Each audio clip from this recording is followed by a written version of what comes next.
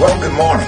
We greet you in the love of God and welcome you to the worship service here at Greater St. Paul Baptist Church, 896 South Adams Avenue in the Queen City of the Ouachita, Camden, Arkansas.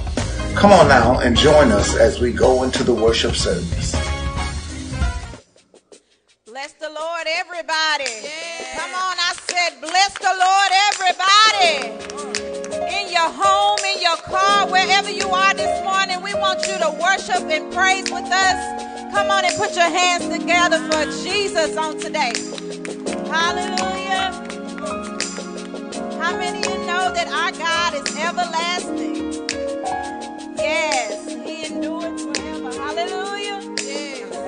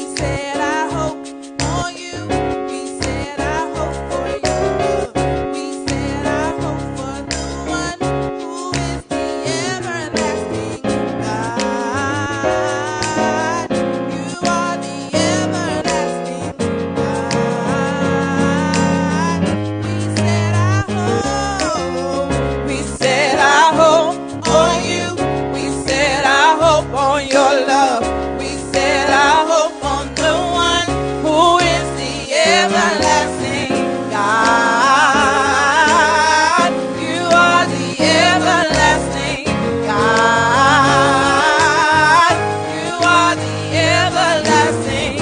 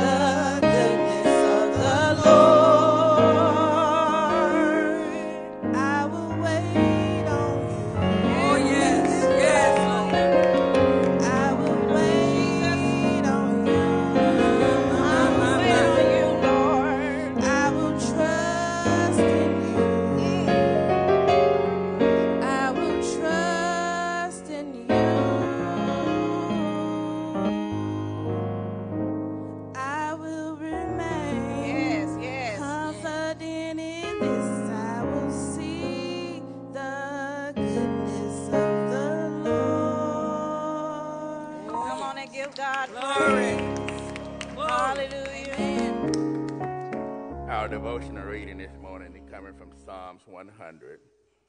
Make a joyful noise unto the Lord, all ye lands. Serve the Lord with gladness. Come before his presence with singing. Know ye that the Lord, he is God. It is he that has made us, and not we ourselves. We are his people and the sheep of his pasture. Enter into his gates with thanksgiving, and into his court with praise. Be thankful unto him, and bless his name. For the Lord is good. His mercy is everlasting, and his truth endure to all generations. May the Lord add a blessing to the reading of his divine word. Amen. Shall we pray? Eternal and everlasting Father, Lord and Savior Jesus Christ, I come boldly before thy throne of grace in the name of Jesus, thanking you, Father, for letting us be your children. Thank you, Father, for being Abba, our Father. Oh, yes. And, Father, because you're Abba, our Father, you are worthy to be praised. Yes. And we come this morning to worship and praise your most holy Yes. name. Yes. Thank you, Father, Thank you. for another brand new day. Thank you, Lord. Now, Almighty gracious Heavenly Father, I ask you to bless the pastor of this church. Yes. Bless the First Lady, Almighty gracious Heavenly Father. Bless this church family. Bless all churches that stand open in your name. Bless in the mighty name of Jesus. Father, there are many sick among us. We ask you, Father, send forth your healing power like we know that no one else can do but you alone. Father, there are many that have lost loved ones. Help them, Father, to be able to stand, Father, in times like these and hold on to your unchanging hand because, Father, you're able to give us strength to go through it all. Yes. We thank you, Almighty gracious Heavenly Father. Thank And you. Almighty gracious Heavenly Father, we come today. As the pastor come to us today with the divine word of God, we pray, Father, he will come once more again under the anointing of the Holy Spirit, speaking to our souls, Father, speaking, Father, to our souls, that the sinner man, Father, Lord. may consider his ways. Yes. Folks, those backslidden in their ways, Father, will come back to the fold, Father. And the Christian, Father, will grow strong in thee. Hold it on, Father, to your unchanging hand. Now, Father, as the word of God go forward, Father, pray, Father, the Spirit touch our hearts, our minds, and our soul. Father, we would say within ourselves, we must hold on, Father, until the end comes. Father, as the word of God go forth from the pastors from the throne of God, Father, we just pray right now in the mighty name of Jesus that everything will be all right, Father. That you touch us in such a way, Father, that the Spirit will move us, Father, that we will see Jesus going up Golgotha Hill. We will see Jesus, Father, as the blood streamed down from him, fall into Mother Earth, Father, knowing that every drop of blood, Father, had all humanity written in it. All our names were written in the blood of Jesus. And Father, he just only said, as I go to the cross for the remission of sin, if you believe in me, if you believe in Calvary, if you believe in resurrection morning, you shall be saved. And Father, we just say, we hold on to your unchanging hand. Father, that when our time here on earth is no longer, Father, that we may be able to hear Gabriel as he sound the trumpet, a sound that never been heard on this side of the river of Jordan, a sound, Father, that will cause those that died and cried shall rise first, and the rest of us, Father, shall meet you in the air to forever be with you, Father. All we want you to say, Father, well done, thy good and faithful servant. This I pray in Jesus' name. Thank you, Father. Amen. Amen. Don't stop there. Come on. If you believe in that, we ought to be giving God praise right now. It shouldn't stop. It shouldn't stop. You should be giving God praise. You should be clapping your hands. You should have a praise on your lips. Hallelujah. I love to lift this song in worship. We ask that you join in with us as we worship the Lord.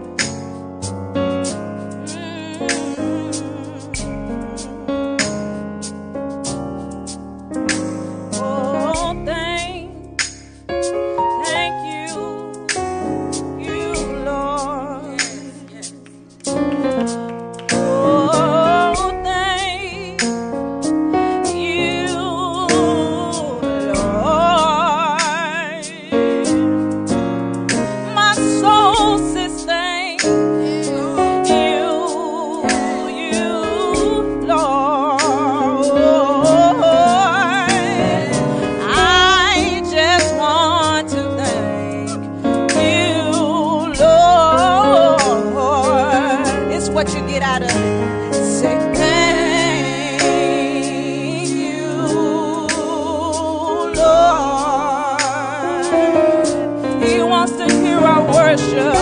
Oh, thank you, Lord. A pure sound mind says thank you. Oh, thank you, Lord. I just want you, Lord. We'll say it again so you can catch up. Say thank you, Lord. If he woke you up this morning, say thank you, Lord. That's all he wants from us, to tell him thank you. Oh, Lord. I just want to thank you, Lord, for making a way, say you made a way. Out of no way, Lord, you made a way. Oh, you made a way.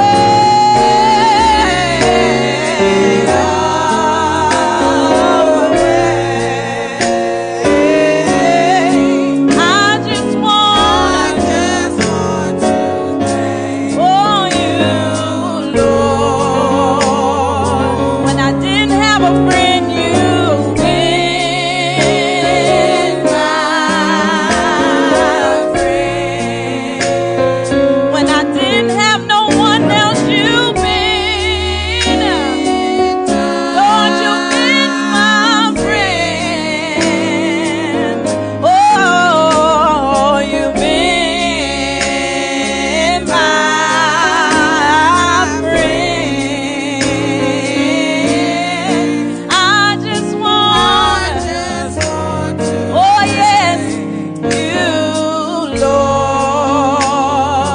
Oh, thank you, Lord. Say thank you, Lord. Yeah. Say thank you,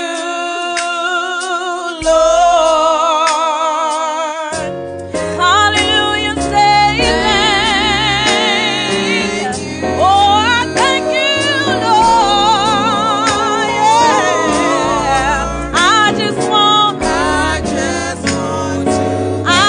want to thank you, Lord.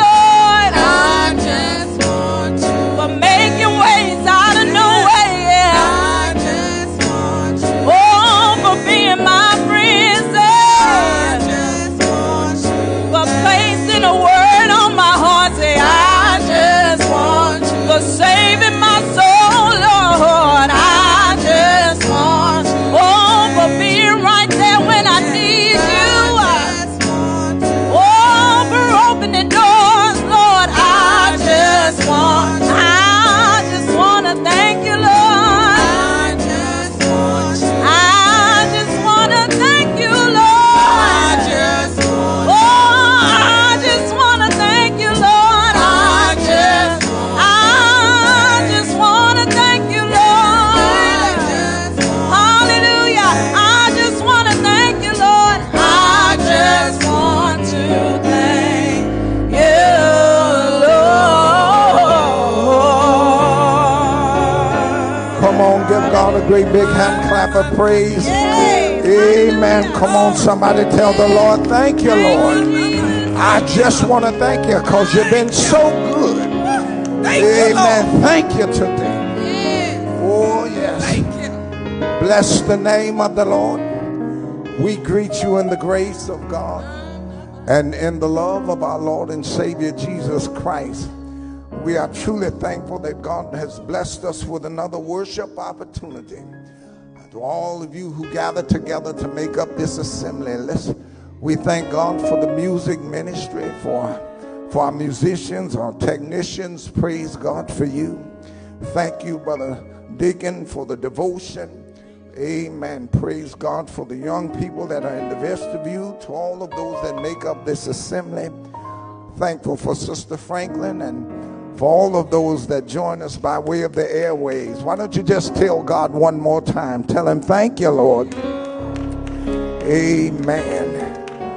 Amen. As we prepare to worship this morning, a few quick announcements. I want to say, first of all, I was blessed with a phone call this morning. I heard the chairman mention it during the time of our fellowship before service this morning on the conference call concerning Deacon Davis.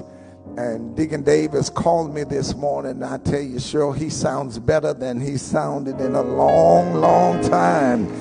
Amen. His voice is mighty strong, and he says, I want my church to know that I'm on the way back.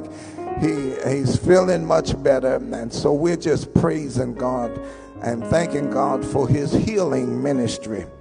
We are praying for all of those who have been sick and some otherwise shut in. We pray, amen, for your strength in the Lord.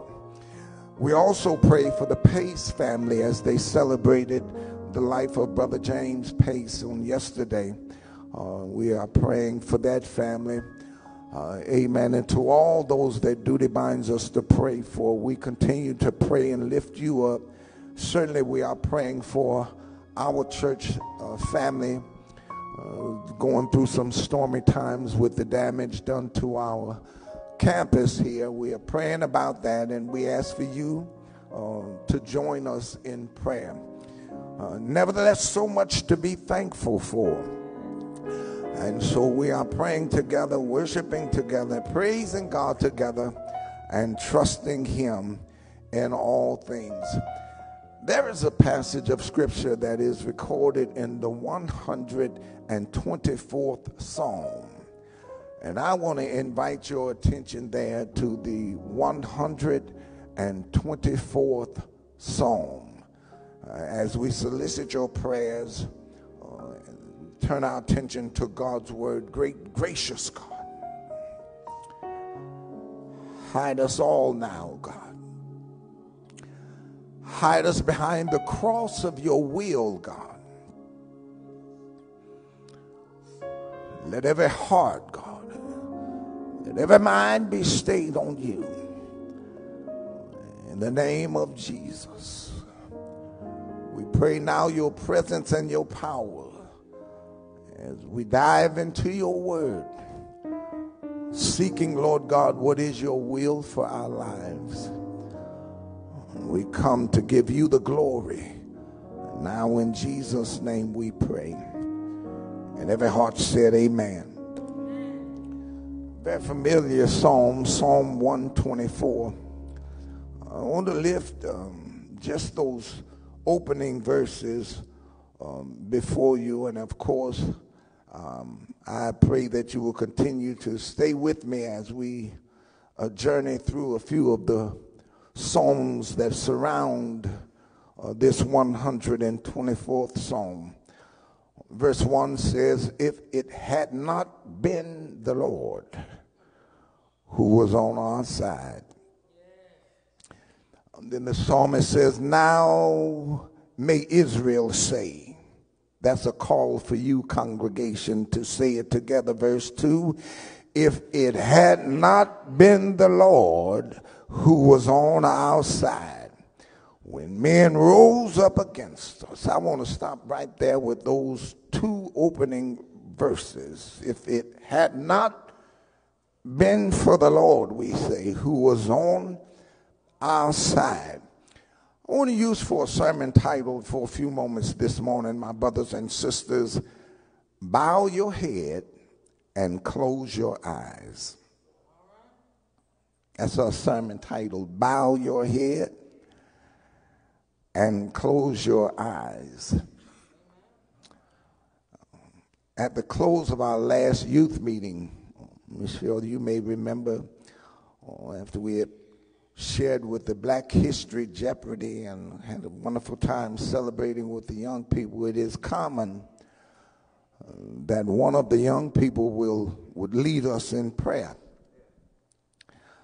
And on The last youth meeting, it was the young men's turn, and Brother Calvin, Deacon, Calvin very deliberately said, bow your head and close your eyes. And then that young man went on to talk to God. Deacon Bennett, he talked to God in a very real way. You could tell that he was speaking from the sincerity of his heart. He talked to God as a representative of our youth department, and he prayed on behalf of the young people. He talked to the Lord. He didn't use so much church language. He talked to God. He thanked the Lord for being good. Some of y'all remember. He humbly asked God to search him and the youth department. Oh, what a prayer. And then my brothers and sisters, at last week at Bible study, on Wednesday afternoon, we had our Bible study, and typically the deacons will open the Bible study with a prayer on the conference line, and at the close we ask some of our women to close us out in prayer. And one of our spirit-filled sisters got on that phone and she called from heaven. I'm telling you, there was a shaking in my room. I know folks were getting happy on the phone because she fair talked to God. You know what she said? She said, bow your head and close your eyes. I think it's something sacred about that formula. I think that those are more than just simple words. It's something that happens when we bow our head and close our eyes. By this, or I should say these two occasions, I was reminded that our journey with the Lord is never one-dimensional. We don't simply step out and journey with God on a flowery bed of ease. We don't simply float away into the glory of the Lord. No, my friends, this Christian journey is filled with mountains to climb and valleys to trod. Sometimes our road is filled with good times. But the truth is, every Christian knows that every good time has a bad time. Sometimes our lives are filled with the joy of the Lord. But then sometimes we have to deal with the sorrows of life. Sometimes we have victories in Jesus. So much so that we can't wait to get to church on Sunday morning to sing the song, Victory is Mine. Victory is mine. Victory today is mine. But then there are the other times that we have to deal with life's defeats. Bow your head and close your eyes. Can I say it again? That this journey with Jesus is not one-dimensional. Here in this 124th Psalm, it's located in the midst of a series of psalms that are referred to as the songs of degrees. This 124th Psalm, if you look at your Bible, many of your Bibles have that subscription under the psalm. It says a song of degrees. Song of Degrees began in the 120th Psalm, where the psalmist talks about distress. And in that 120th Psalm, the psalmist says, "In my distress, I cried unto the Lord, and he heard me." Then in 121st Psalm, the 121st Psalm is another song of degrees. And in the 121st Psalm, the focus is on the deliverance of God. The psalmist says, "I will lift up mine eyes to the hills, from whence cometh my help." With confidence, the psalmist says, "My help comes from the Lord." And then the 122nd song is a song of delight. David said, "I was glad when they said unto me, let us go into the house of the Lord." And then the 123rd Psalm is a psalm of devotion. "Unto thee I lift up my eyes, O thou that dwellest in the heavens. Behold, the eyes of thy servant are upon thee." That's a song of devotion. The 124th Psalm that we studied today is a song of declaration. The 125th Psalm is a song of determination. "They that trust in the Lord shall be as Mount Zion." The 126th song is a song of desperation. "Turn again our captivity, O Lord, as the streams of the south." Watch this, "that they may that sow in tears shall reap in joy." The 127th Psalm is a song of dedication when the psalmist says, "Except the Lord build a house." These songs, amen, these songs of degrees, distress, deliverance, delight, devotion, declaration, determination, desperation, dedication. These songs of degrees, I like to refer to them as the steps of the saints. For that's what the psalmist is declaring. The psalmist is declaring that as children of God, things will not always be one-dimensional. That you may, my brothers and sisters, that you might have distress one day. But hold on to the Lord, because deliverance is sure to come. The psalmist would have us to know that there are times in our lives that we experience great delight. Store up though, because in your delight you need to develop devotion. You're going to have to develop some stick-to-itness. These songs of degrees are different levels that the Christian soldier must go through. Martin Luther, the reformer, said that there were 15 steps by which the priest ascended into the temple. And Martin Luther said that each one of these psalms represent one of the steps that the priest would stop and sing and declare unto the Lord the glory of God. By way of these songs of degrees. Now, my brothers and sisters, for this short time this morning, I want to invite you to join and with me and focus on this 124th Psalm. Again, the psalmist said, "If it had not been for the Lord who was on our side." It is C.H. Spurgeon that declares that this 124th Psalm is a psalm that reflects the incident in the scripture in 1 Chronicles chapter 13, where David attempts to carry the Ark of the Covenant back home. Spurgeon says that in 1 Chronicles chapter 13, as the description is given concerning the journey with the Ark of the Covenant, David has been victorious in many battles, and now he desires to bring the Ark of the Covenant back home.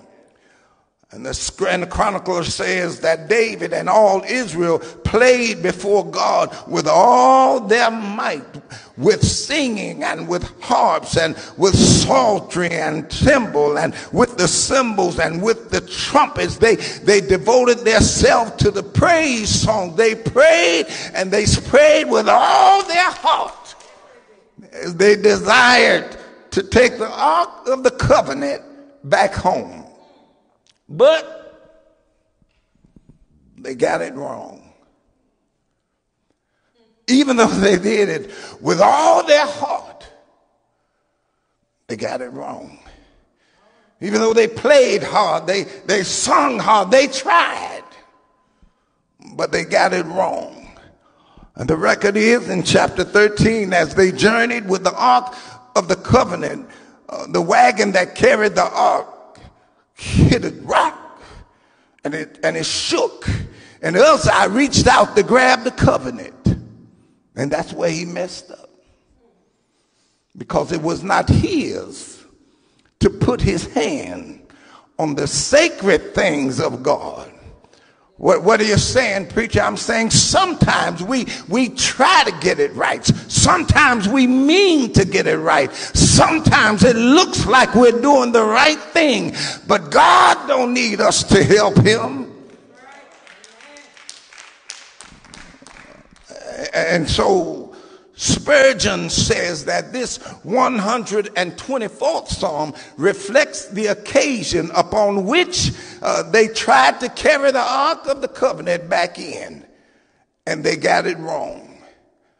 The psalmist uses this if-then situation as he discusses this 124th Psalm. If, he says, if is the difference between deliverance and disaster. Hear what he says again. If it had not been for the Lord who was on our side. Maybe we can't feel it because we haven't dealt with the then. So let me skip the end, if a little bit, and go right to the then. The psalmist says, then, which represents the other side of if. The psalmist says, then, which represents the period when the men rose up against the children of Israel. He says, then. It says, then they would have swallowed us up quickly. Let me grab a hold of that, Sister McKinney. You hear what he said? The psalmist said, then they would have swallowed us up completely and quickly. That's one of the thens. But it's not only one then. He says then again. He says then the waters would have overwhelmed us. Oh, but that's not the only then. There is another then. He says then the streams would have gone over our souls. Then, my brothers and sisters, in this 124th Psalm speaks of the many enemies of the people of God who came to attack with bigger armies, who came to attack with better weapons, who came to attack with better strategies, who came to overthrow the people of God with horses and chariots. The then in the 124th Psalm speaks of a superior adversary. Maybe we can appreciate this psalm a little better if we would be truthful about the fact that if it had not been for the Lord, the then would have wiped us out. I wish I had one or two people that know that the then in your life could have destroyed you. He says, then we would have been swallowed up. Then the waters would have overwhelmed us. Then the streams would have covered our souls. The then speaks to the adversary to which we have no control. It is suggested, my brothers and sisters, that the psalmist here, as he speaks of the overwhelming waters, points to a period in the history of the children of Israel when they had been delivered but not developed. It speaks to a time on their journey, my brothers and sisters, when they faced troubled waters and had to pass over the troubled waters. And so the psalmist declares that the waters would have overwhelmed us, probably pointing to the Red Sea. That if it had not been for God, they could not have resisted against Pharaoh's army, and they would have been pushed out in the troubled waters, and the troubled waters would have overwhelmed. I wonder if there's anybody here that can relate to troubled waters. Anybody here, my brothers and sisters, that have dealt with a time in your life when the flood waters seem more than you can bear? Anybody ever gone through a situation that was the waters were too rough to swim, too troubled to go across? No bridge, no ferry, no way out. And you can say like the psalmist said, if it had not been for the Lord who was on our side. He said, talks about the troubled waters, but not only does he talk, amen, about the overwhelming waters, the psalmist also talks about, amen, the streams. And if the troubled waters refer to the Red Sea, then the psalm suggests that the streams that the psalmist is talking about refer to the Jordan stream.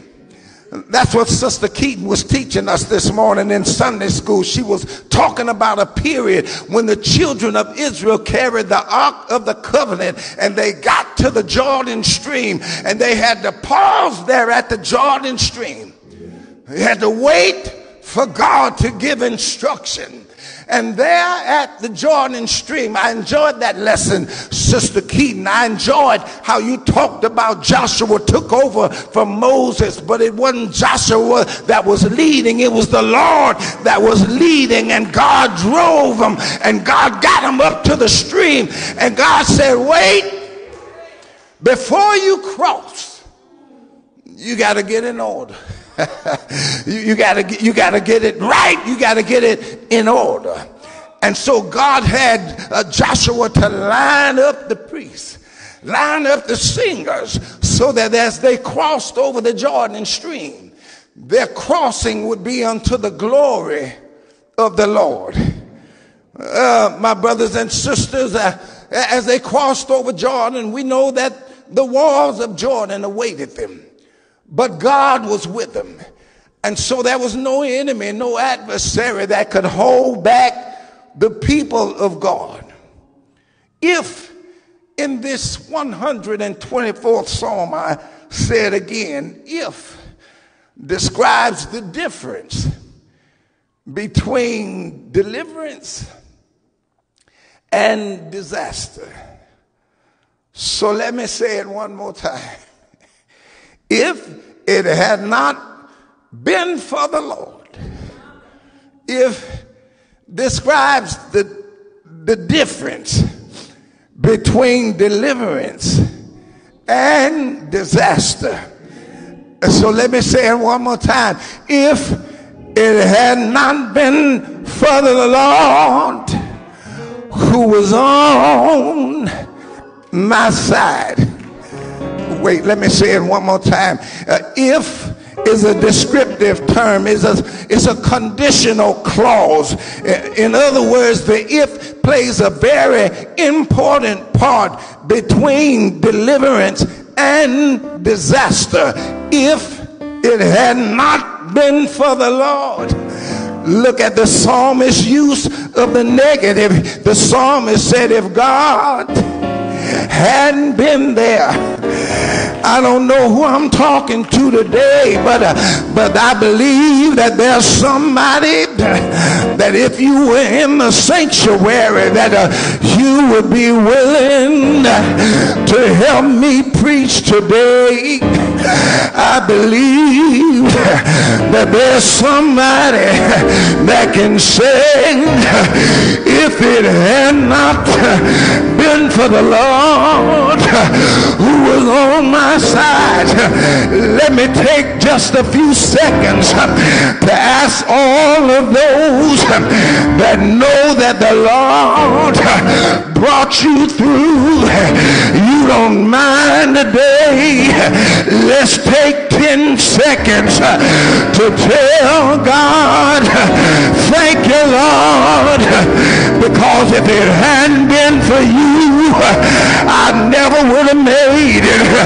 Thank you, Lord. If it hadn't been for you, my enemy would have overtook me. If it had not been for you, come on, take a few seconds and just tell God, oh, bless your name, God. Oh, glory to your name. Thank you, Lord Jesus.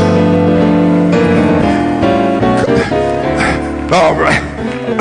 Okay, wait a minute. Wait, that's that group. They used about 40 seconds. They had 6 more seconds. Let me go to the other group. Here, let me get the other group. There is another group that don't realize that you need the Lord in order to make it through. And if I'm talking to you and you have not realized that without God you're never going to make it, I want to talk to this other group that don't know that your money, your power, your position, your prestige, your friends, your homeboys will never be able to see you through. If I'm talking to you this morning, come on and take 10 seconds and tell the Lord, bless you, Lord. Thank you, Lord. Oh, glory, glory, glory to God. Thank you, Lord. If it had not been for the Lord who was on our side. Oh, wait a minute. That I believe that group that didn't know the Lord. I believe they did a little better than the group that claimed to know the Lord. The group that know the Lord only used 4 seconds, but that new group blessed the Lord for about 6 seconds.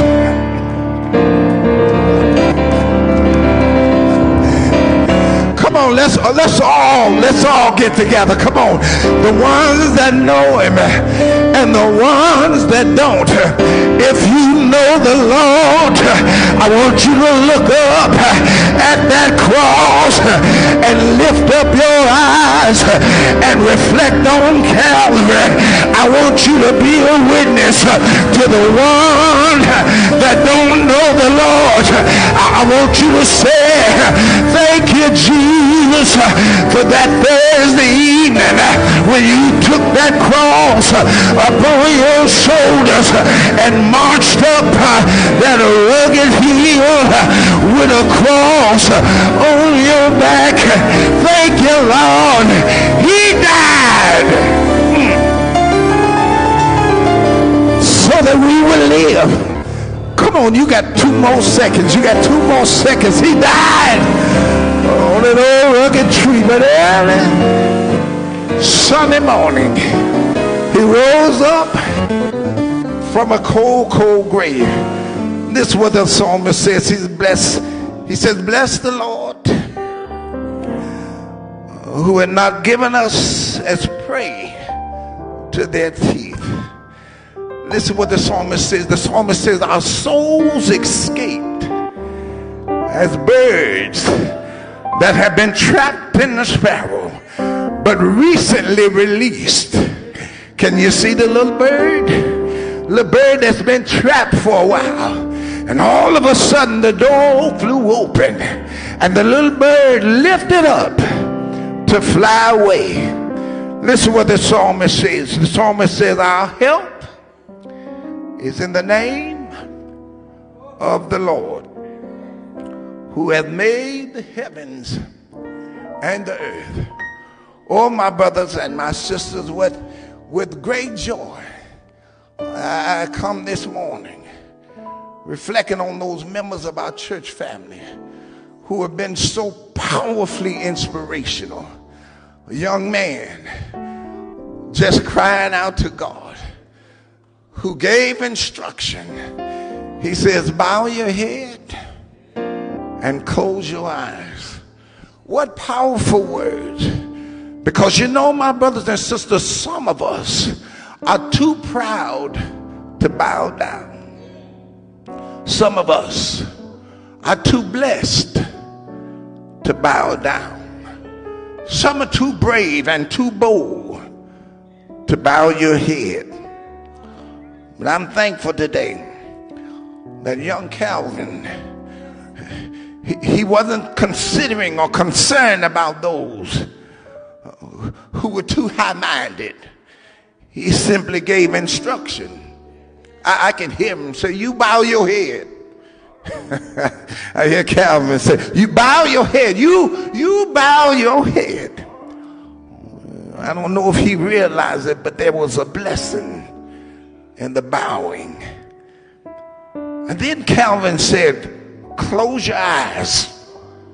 Stop looking around. Stop worrying about who's looking at you. Close your eyes. Stop focusing on this worldly stuff, this earthly stuff. Close your eyes so that you can see the amazing grace of the Almighty God. You know, I've learned that 2 in the Bible is the number of confirmation, and so it didn't amaze me too much when that following day in our noon Bible study, in the closing prayer, that sister said, bow your head and close your eyes. I want to ask you to do that this morning. I want to ask you to not be one-dimensional. I want to ask you to bow your head and close your eyes. And as we bow all over this sanctuary and all over this viewing audience, as we bow, I want to ask you to take a moment to forget about yourself and meditate on those lost souls, those that don't know Jesus and the free pardon of their sin. I want you to take a minute with your head bowed down and with your eyes shut tight. I want to ask you to join me in calling out from the depth of your soul, crying out, Lord, before it's everlasting too late, that if there be any lost in my circle of associations, God, let it not be about religion. Let it not be about church stuff. God, hear my heart. Cry out for them. Save them, God. Shake them, oh Lord. Before it's everlasting too late, God, touch them today, Lord God, that they may come out of the dark ways of the world, and that they may yield unto you, that they might confess that they are a sinner, and then recognize, Lord God, you as our soul's Savior and as our Redeemer. And hopefully by the power of our prayer, by the power of our submission, by the power of our petition, somebody who's lost in darkness might see the marvelous light of Jesus, that they may come calling, Lord, what must I do to be saved? With bowed heads and with closed eyes. Lord God, you know what our nation and what this world is going through. And God, we thank you right now for keeping us through the storm of this pandemic. And God, we thank you for using the scientists and the medical researchers. And God, we believe that you're about to bring about a cure. We give you glory and we give you praise, oh God. We see a day approaching, Lord God, where we will be beyond the other side of this pandemic. We give you praise, God. And we just pray now together, Lord God, with our heads bowed down and with our eyes closed, that on that day when we step beyond the pandemic, that we will step forward with this testimony about how we got over. That we will step forward, Lord God, realizing that we're not here. We've not been kept because we've been so careful. We've not been kept because we've done all the right things, but that we're here, Lord God, by the power of your grace and your mercy. Let us step forward, Lord God, as instruments of praise, that we might lift up your name over the highways and the byways, everywhere we go. And Lord God, that we might with a fresh and with a renewed spirit ask you to come into our lives and use us for the glory of your name. Thank you, God. Thank you today. Thank you, oh God. Thank you. Now, if you will, just come on, join me in telling God, thank you today. Thank you, Lord God. Thank you for all that receive your salvation. Thank you, God. Amen. Thank you for these steps that you take us through as we journey towards your permanent presence. I'm thankful today for everybody that makes up this fellowship. Thank you so much for all those that join us by way of the Zoom. Amen. Brother O.J. Smith, I see you there. I see you. Miss Monica, amen. God bless you. Gary, God bless you. Sister Owens, thank you so much for joining us by way of the Zoom broadcast. Thank you, Deacon Williams, everybody that's with us, all those that are in the sanctuary and all those that are viewing on the Facebook, all of our church family and all of our friends.